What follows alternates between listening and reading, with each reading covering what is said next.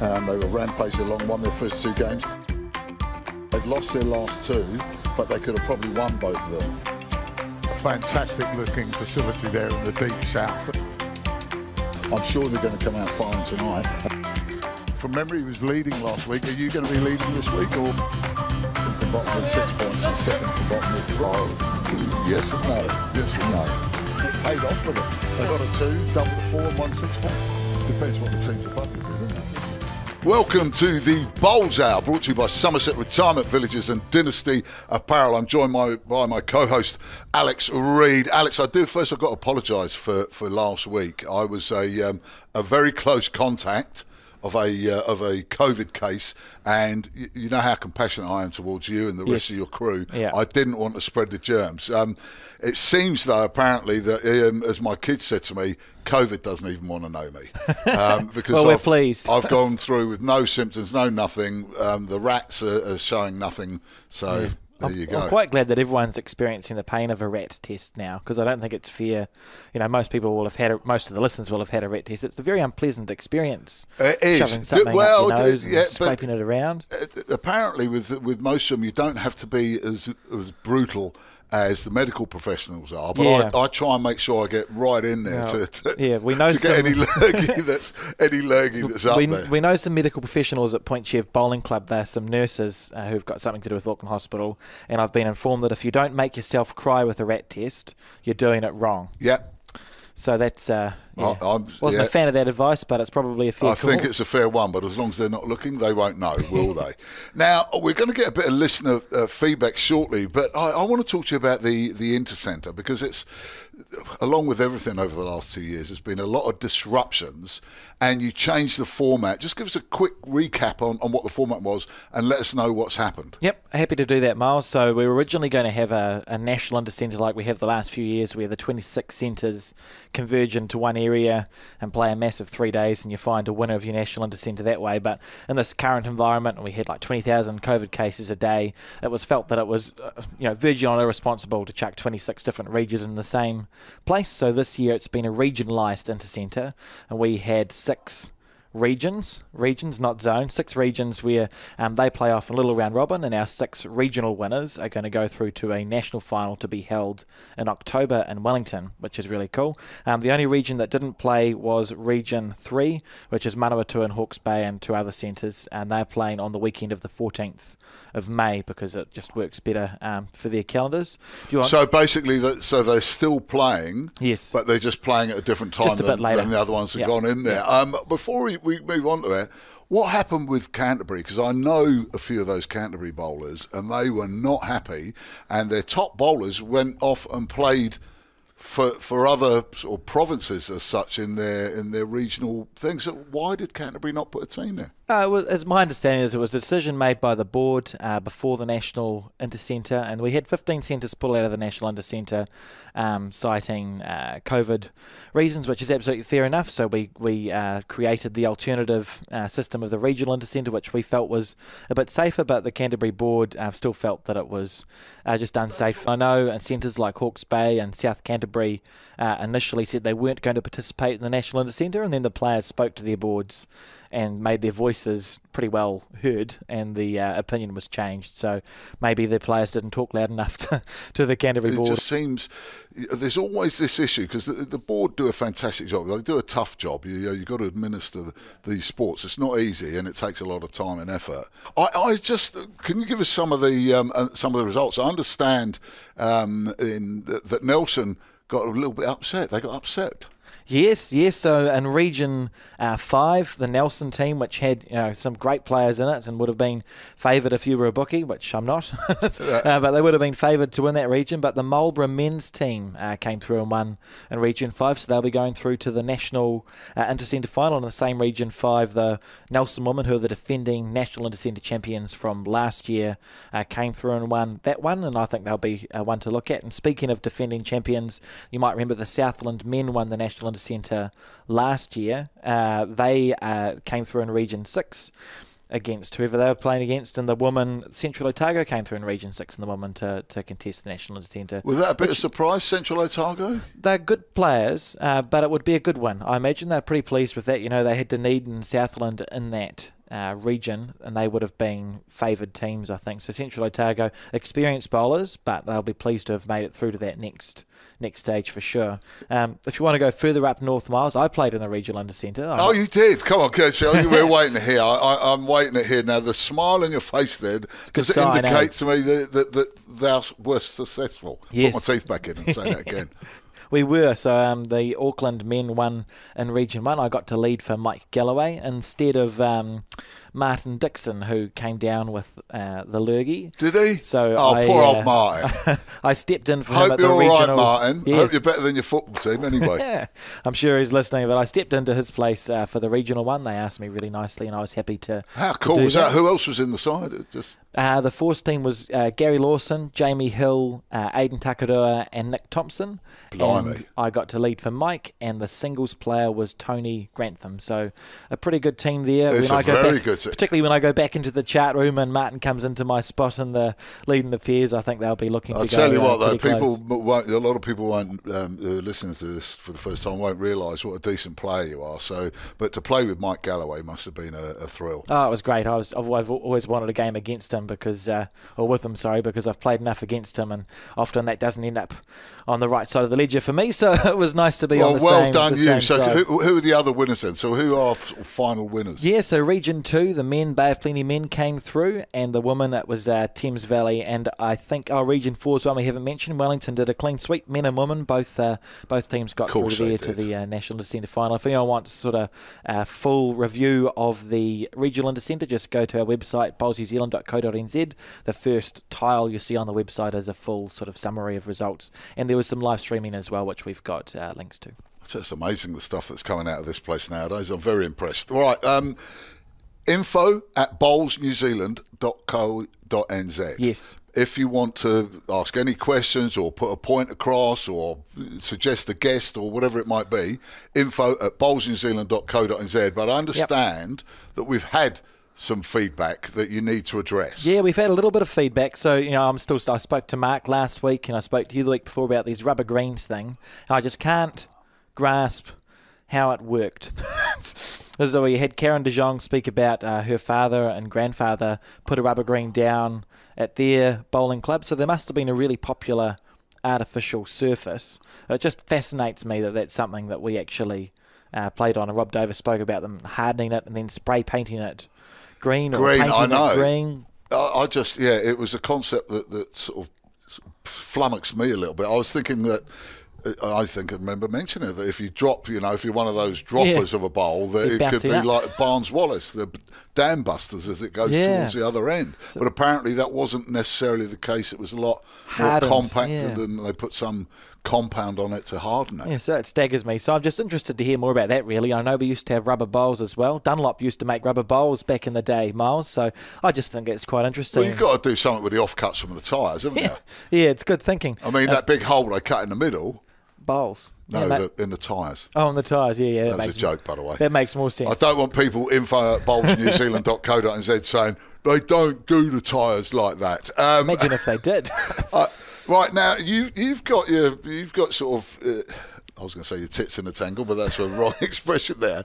There's a bit of a debate going on about how many points should a draw be worth in competition play. Yes. Now, you're a firm believer that it should be one, like 2 for a win, 1 for a draw. Yep. You're not happy with 3 for a win, 1 for a draw. Why is that? Not happy at all, Miles. And to be fair, it's mainly because I think I probably lost out on a ham at some point when I started playing outdoor bowl. So I come from an indoor background, and in that game, it's 2 points for a win and 1 point for a draw because that's half a win. So if you get 2 draws, it equals a win. And I think I was playing a ham tournament somewhere, and I must have had 2 wins and 2 draws, and someone with 3 wins and a loss beat me on a count back because of the way the system worked.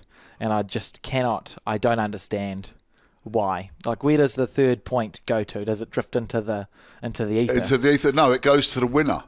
And if no one wins, no one deserves any extra points, so you only deserve one. It's half It's each. there to incentivise people to really go for it rather than try and cling on and play a little, sort of lag shot just to hold out for the draw.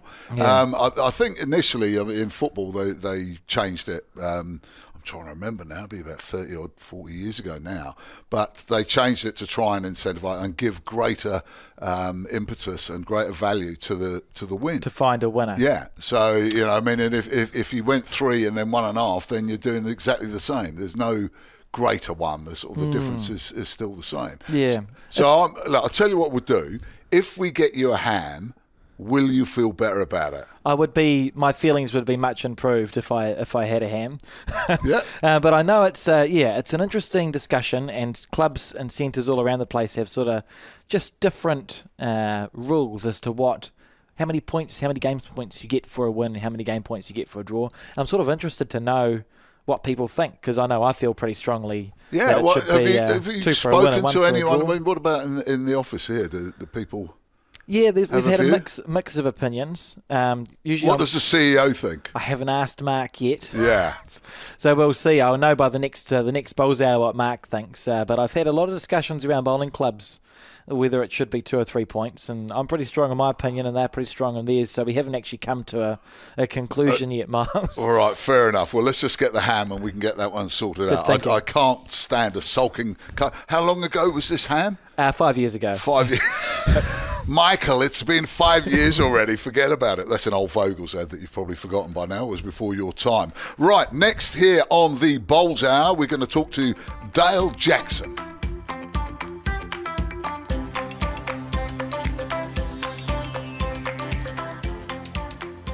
Welcome back to the Bowls Hour, brought to you by Somerset Retirement Villages and Dynasty Apparel. And now, Miles, I've got Dayle Jackon on the line, so I thought we'll start off with Dayle.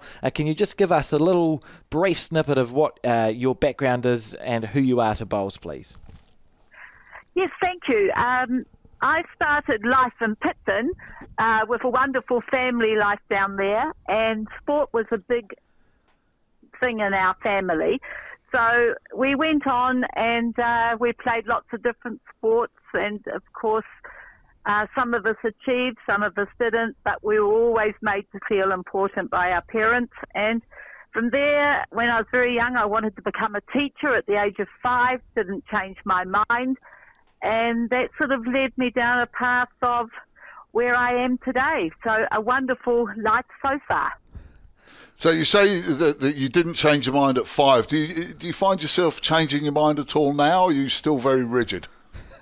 Oh, no, not rigid. That was an absolute dream. I've had other dreams along the way. Some have come off, but I've worked out that if you work hard and really follow that dream, any dream can come true. Oh, that's great. What a good line. That's good, Dayle. So... bowls, how did that come about for you, and how long have you been involved in that sport, or our sport, sorry? Not very long, really. My first introduction was to bowls when I was very young, going on a bike ride and wondering what on earth was behind the huge green hedge in Pitton. And I took off on my bike very quickly because I heard such words as kill and hit Jack and I want you to kill this bowl. And I really didn't think much of bowls, really. But as I got older, I needed to have a weekend of sport where I wasn't being asked to coach children all the time. 6 days a week with children and coaching, and needed that one day at least away from them. So I went to bowls and being invited by ex-hockey players to play in a bowlers, non-bowlers day. But I said, I've got to have some practice. I just can't turn up. So I had a little bit of information, and since then I haven't looked back. You mentioned ex-hockey players. Give us a bit of background on your hockey career, Dayle. I started hockey, well, my mother was a hockey player, but I didn't. It was just natural, you followed. And my first game was in a little place called Marina, and we lost 13-0 because we really didn't have too many skills. But the morning tea was wonderful, so I kept going thinking this was quite good. But from then on, it just went on naturally. I came through the age group rep programs, representing Marlborough, representing Wellington, went on and kept going. I got to New Zealand level. It's just a wonderful sport. How did the umpiring thing happen with bowls? So you play bowls, you coach bowls. What got you into the umpiring side of things? Well, as children, we spent a lot of time with our parents going over the rules and the laws at our own level, round the Saturday table, if you like. And it became an important issue to know the laws or the rules of any sport we were involved in. So when I got to bowls, there seemed to be so many laws I got called. I thought it was rather strange to call them laws, and thought, how does one find out about this? They gave me a law book, and it read like the Bible, thou shalt not. So I said, where do you get clarification? And I went to the umpires to learn. So I got what I wanted, and I said, right, that's it, thank you.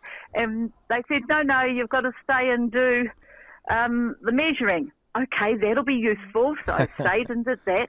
And then they said, right, well, now we want you to go out to be an umpire.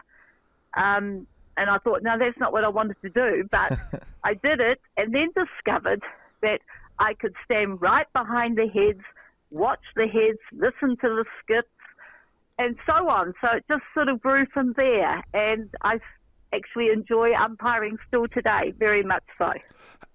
One thing that gets me, Dayle, is in the measuring. You mentioned the measuring, and I'd start shaking, and I'd think that I'd be knocking a bowl or doing it. I mean, and people are going to get very irate if you make any mistake. Do you get nervous down there, or how do you keep a steady hand?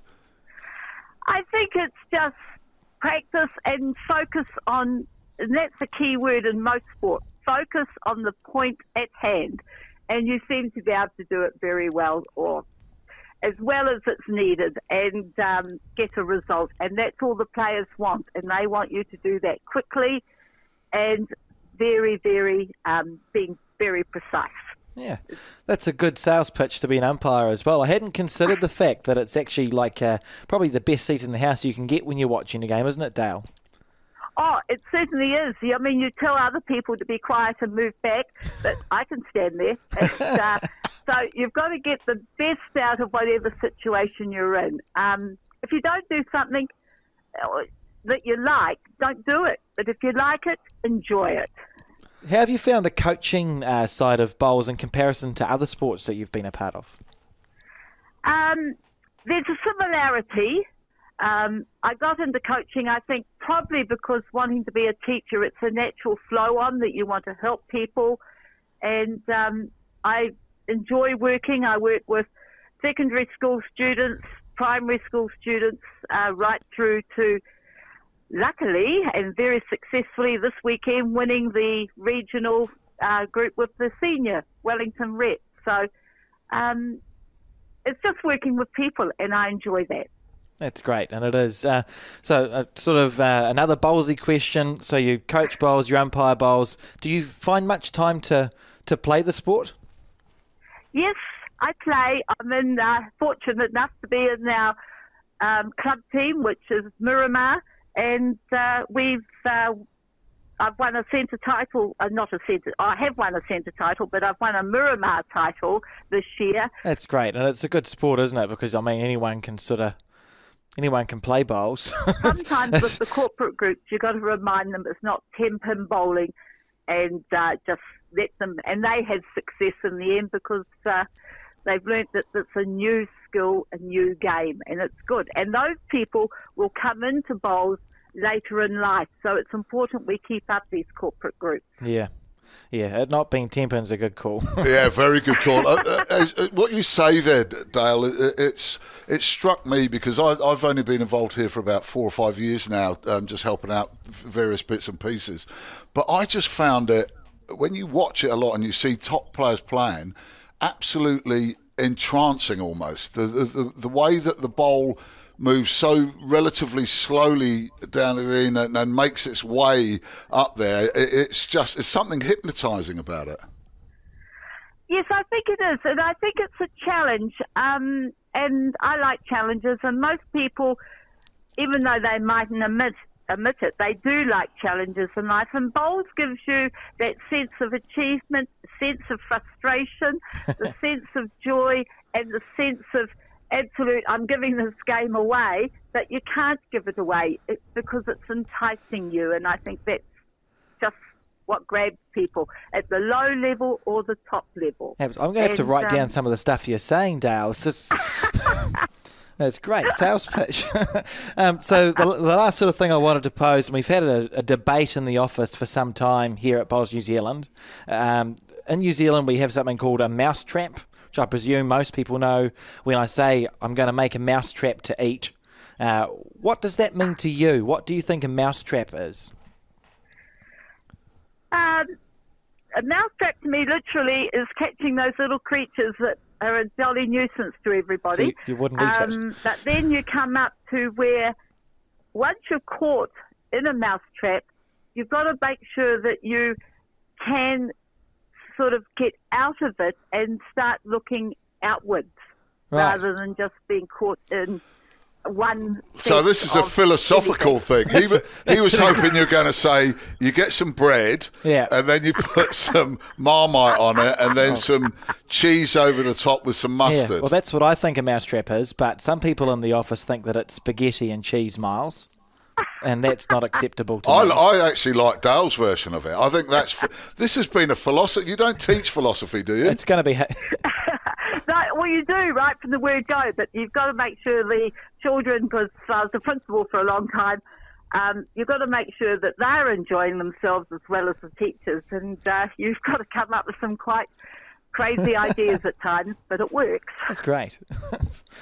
Well, that's great. Well, thank you so much indeed for your time, Dayle. Well done on the Miramar title. It's a lovely part of the capital city out there. So well done on that. I'm sure we're going to hear more of you, and well done on the Wellington crew doing their business with the senior side as well. We wish you all the best in your bowls career and your teaching and your hockey coaching. Thank you very much. Thanks, Dayle. Okay, thanks, guys. Bye. That was fascinating. I like there, but you can tell the teacher bit in there from Dayle, can't you? You know the thing. There was a lesson there. I mean, you were taking notes down there. It's brilliant. The number of lines you could I tell use. you what, you're going to be teacher's pet, aren't you? The way you're writing stuff down there. I didn't get many detentions in school, Miles. Do you know something? That doesn't hard to believe. That doesn't surprise me. No, it doesn't surprise me. I've seen the way you behave around the CEO, so I know what you'd have been like with teacher. Right. We have got a couple of great guests still to come, but stay tuned. We're going to hear from one of our Parajacks, Sue Curran, here on the Bowls Hour.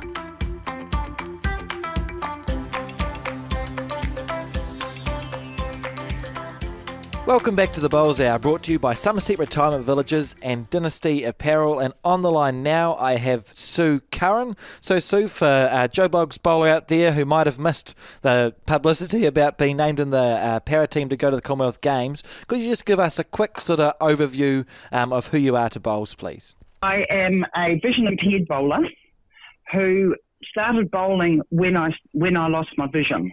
I'm not totally blind, but I do have very low vision.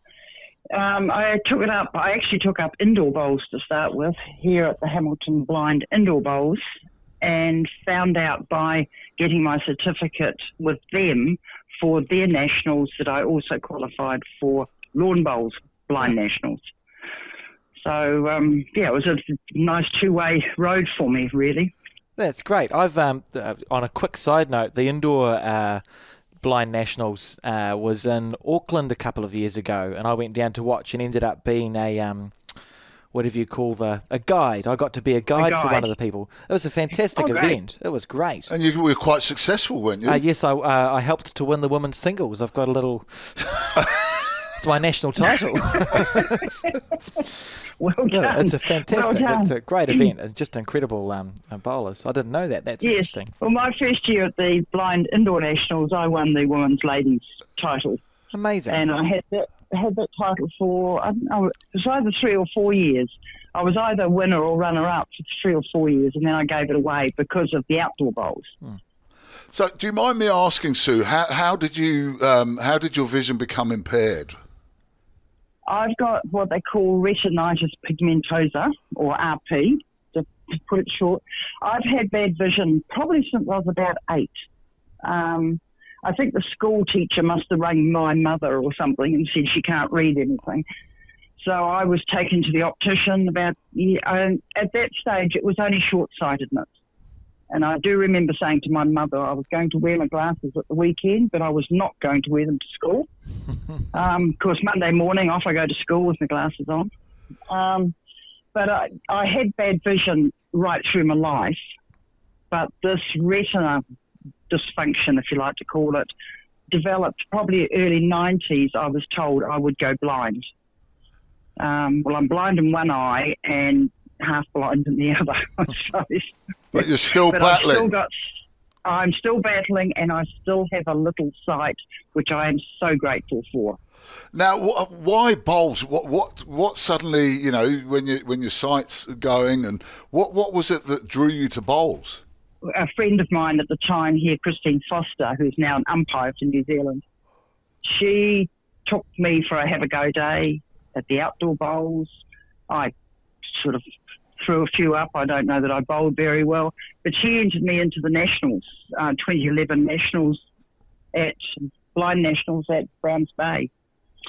And I sort of quite got into it from there. But my stepfather, late stepfather, he wanted me to play lawn bowls for a long time, and I just could not understand why anybody would stand out in the heat of the day, all day, playing bowls. And we had some quite heated discussions over this. So, and unfortunately, he's never got to see my journey. He passed away just after I'd started playing, so he never got to see the journey that I'm on, which is very sad. But yeah, and you've had an incredible journey as well. So, and quite a, you know, it's a meteoric rise. Can you just talk us through, like, how did it feel the first time you were represented to play for your country? Well, the first time was 2013. I was selected after only playing for just over 12 months for the Blind World Bowls Championships in Worthing in England, and ended up winning the silver medal. I will say I beat Australia on my very first game, and I also won a bronze medal in that World Championship, and that was 2013. And 2014 was the first time I was actually part of the Blackjacks section, with the Trans-Tasman over in Melbourne, and then got the phone call from Peter Ballas to say that I was in the main team for the Glasgow Commonwealth Games, and which was absolutely incredible. And that was 2014. So I'd only been playing a couple of years then. Incredible experience. Yeah, it would be. It would be amazing. And very recently you've been named to represent New Zealand again at the Commonwealth Games coming up a bit later on this year. How did that feel, and when did you find out? We found out, the announcement was made last Tuesday. That's my third go at the Commonwealth Games. I played on the Gold Coast as well in 2018. But I am of an age where I should be totally retired, but I actually didn't take up bowling until I'd retired. So, yes, I'm probably getting fairly close to the end of my international bowling career, if you like to put it that way. But no, I'm absolutely delighted to be given the opportunity to have one more go at a medal at the Commonwealth Games.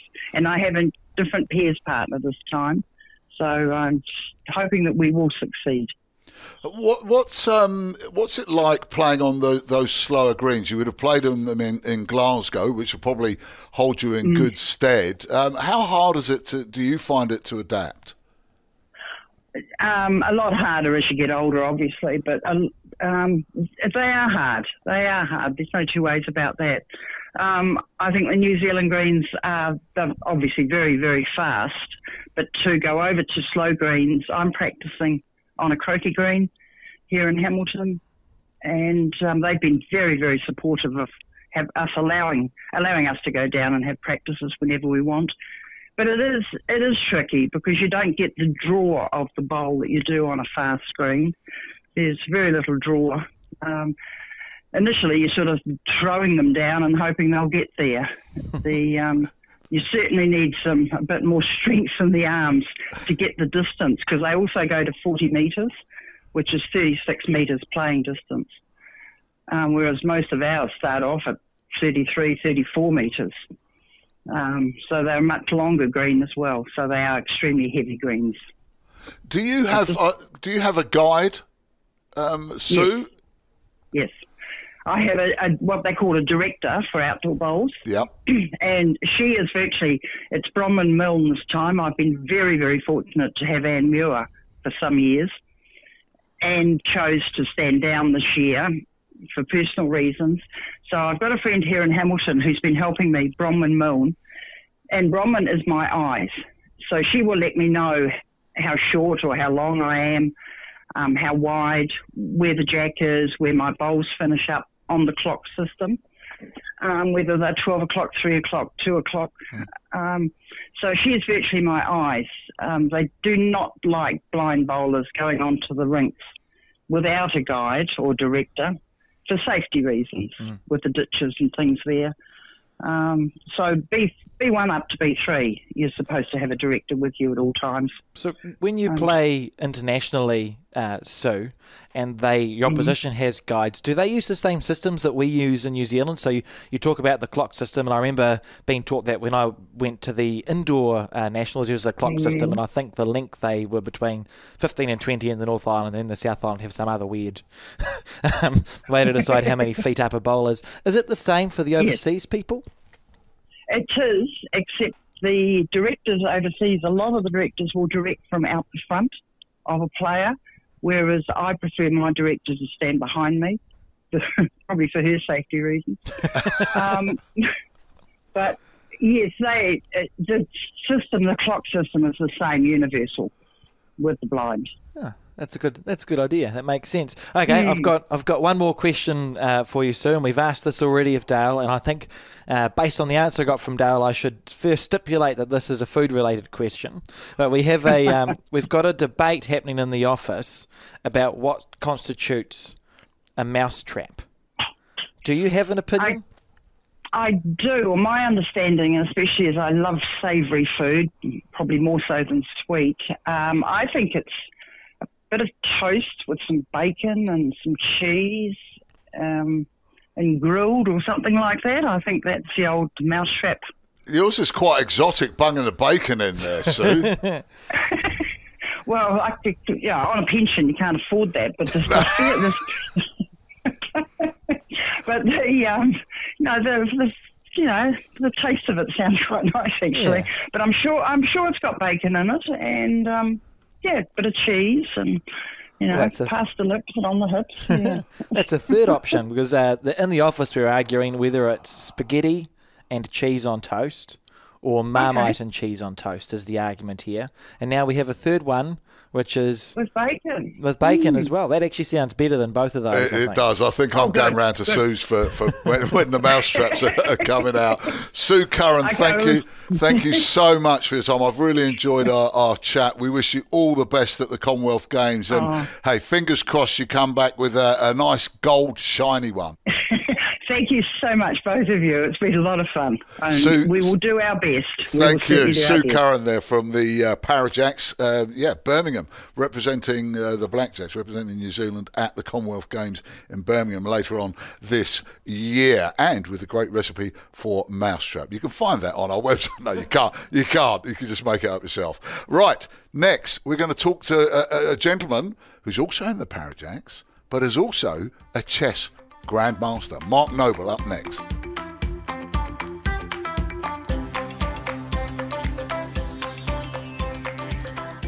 Welcome back to the Bowls Hour, brought to you by Somerset Retirement Villages and Dynasty Apparel. And we've gone from one Parajack to another now, Miles. I've got Mark Noble on the line. How are you, Mark?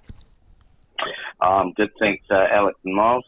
That's great. We're just having a chat to Sue Curran before we moved on to you. So I suppose on that line, can you just talk a bit about how it felt to be named in the Commonwealth Games team to go to wherever it is, Birmingham, isn't it?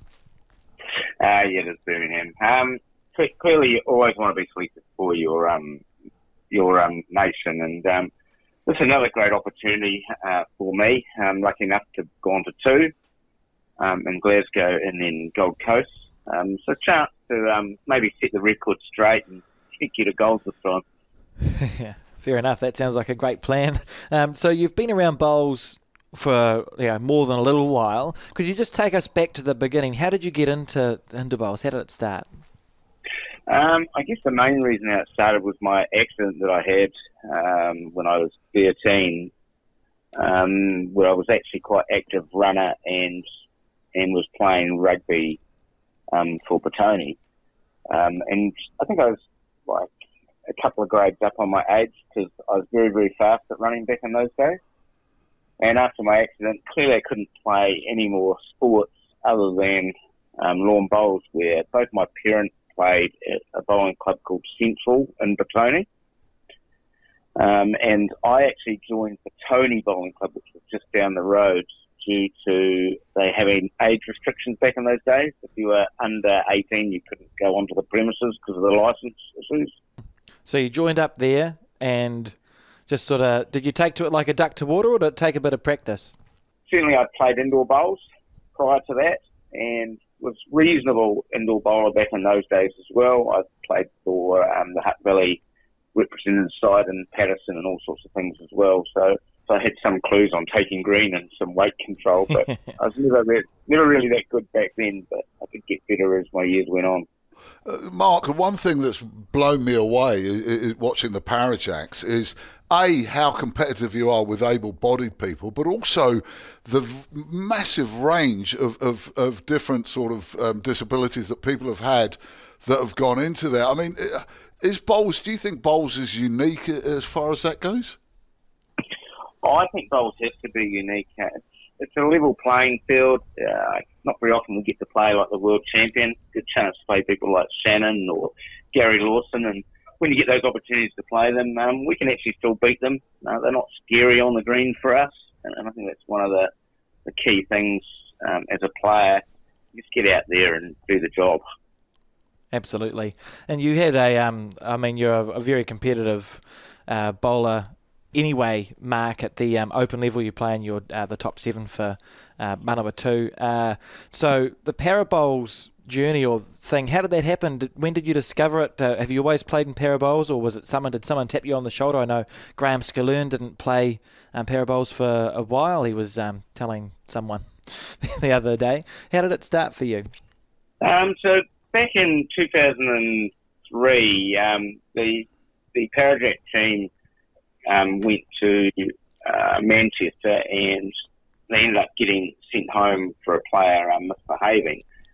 And the two players that were left in that side was Peter Horn and Barry Winks. Now, Peter, who I knew really good in Wellington, and I'd known him since we were kids as well, he convinced me to try and play Parabowls. I was pretty much convinced that I had nothing wrong with me and I wouldn't be eligible, but he convinced me to go along and do the test. And so there we were, 2003, going in and do the test. And it came out that I was a B6, which is the most disabled out of the B6, B8 category. And of course, funny thing about it is Peter's got no hands and no feet, but he's only a B7. and I still don't understand any of that. But I guess the main point for me, I was eligible. And I did participate in the 2003 World Championship in Christchurch, where me and Peter and Barry won gold medal in the triples, and me and Peter in the pairs got a bronze. So it was my first time playing at that sort of in the para arena. That's amazing. It's sort of been from step to step there. And the last few Commonwealth Games, do you want to talk us through how they went? You had a lot of success, but it wasn't, you didn't quite get the shade of medal colour that you were looking for. Can you just talk us through what happened in those? I think the first Com Games was Glasgow with Linda Bennett and Barry Winks. We started off with a Trans-Tasman in Australia, where on day one we weren't very good, and we'd lost the first 3 games. Actually, we'd lost 2 and drawn 1. And then we went on a run of 19 consecutive games, winning in a row, before we had a draw with South Africa in section play at the Glasgow games. And then we had to replay South Africa in the final, where we actually lost on the very last bowl of the game. So we'd actually had something like 21 consecutive games without actually losing, which in any international arena is pretty much up there. It is. I don't think a lot of people would know. And then the next Commonwealth Games, what happened there? What happened in that edition? That was a lot different. So we had Bruce Wakefield with me and Barry Winks in that event. We'd actually lost to Australia more times than we'd beaten them all the way through. We'd been over for Trans-Tasman. They'd given us a bit of a tickle up. They beat us in section plays. But they looked better than us in terms of us playing them each game. But when we played the final, we just sort of dug in. We got a fair way behind early on. We got a nice 5 to get back in the game. And then we actually led with a couple of ends to play. And on the last end, we were still leading. And Ken Hansen from Australia played an absolute bomb, to be fair. And then on his last bowl, he drew the winning shot to take, once again, the gold away from us on the last bowl. So 2 times, 2 com games, and 2 last bowl losses. I guess next one I want to have last bowl. Well, this is the way it's going to be, Mark, and I'm telling you, mate, you're coming back with gold, or you're not coming back at all. Now, Mark, I mentioned when we were sort of introing you before you joined us that you're a chess grandmaster as well. Tell us about that. So, I guess in our chess history, we've had 2 chess grandmasters. One is, as we would call, face-to-face at tournaments, which is Murray Chandler, and myself, which is in the old days, we used to do mail. So slow mail, you'd play a move, you get a letter back in 3 months' time, and a game would take 10, 12 years. I guess for me, it's like any other sport. We are the elite of the elite in our sport. New Zealand still has had no other correspondence grandmasters, so I'm still it, I guess. How do you go on the non-correspondence one, like face to face? So I remember Gary Lawson mouthing off that he could beat you, and he ran with his tail between his legs. How do you go on that? And have you got ambitions to try and reach that sort of level on face-to-face chess? Back in the days when I was doing it, I wasn't playing as many bowls as I would normally, so I was playing more chess tournaments than bowls tournaments. And then once I got married and had a son, something had to be hit on the head, so it was the chess that went and the lawn bowl stayed. Fair. Well, we're pleased that you decided to do that, Mark. That's a good decision. So we've got one last question for you, and again, I'll preclude it by the fact that it's definitely a food question that we're going to ask. So my question is, when we say, I'm going to make a mousetrap to eat, what do you think goes in the mousetrap? For me, it would be cheese and eggs on bread. What? Eggs? Yeah. Oh, this is fascinating. We had Sue Curran putting bacon in there. Erin Nurka put spaghetti into it, and now you're bunging eggs in. Yeah, eggs and cheese on toast. Beautiful, mate.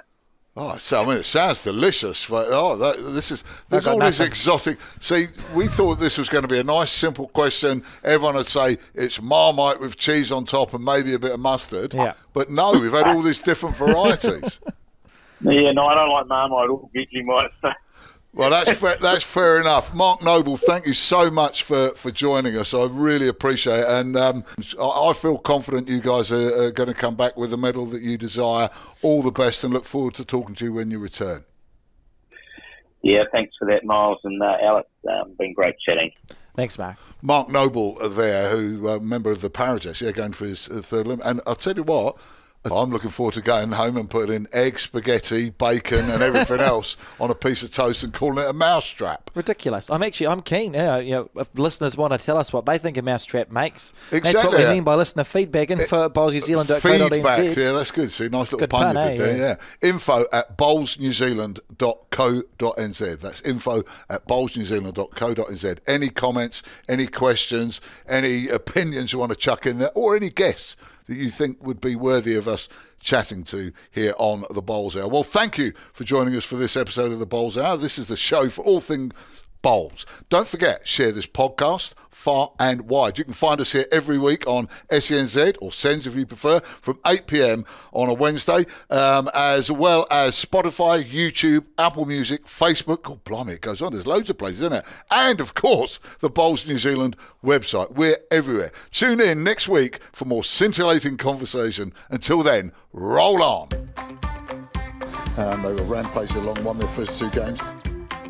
They've lost their last 2, but they could have probably won both of them.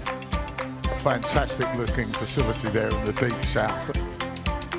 I'm sure they're going to come out firing tonight. From memory, he was leading last week. Are you going to be leading this week, or? From bottom with 6 points and second from bottom with 5. Yes and no. Yes and no. It paid off for them. They got a 2, double the 4 and won 6 points. Depends what the teams above you do, doesn't it? The Bowls Hour, brought to you by Somerset Retirement Villages and Dynasty Apparel.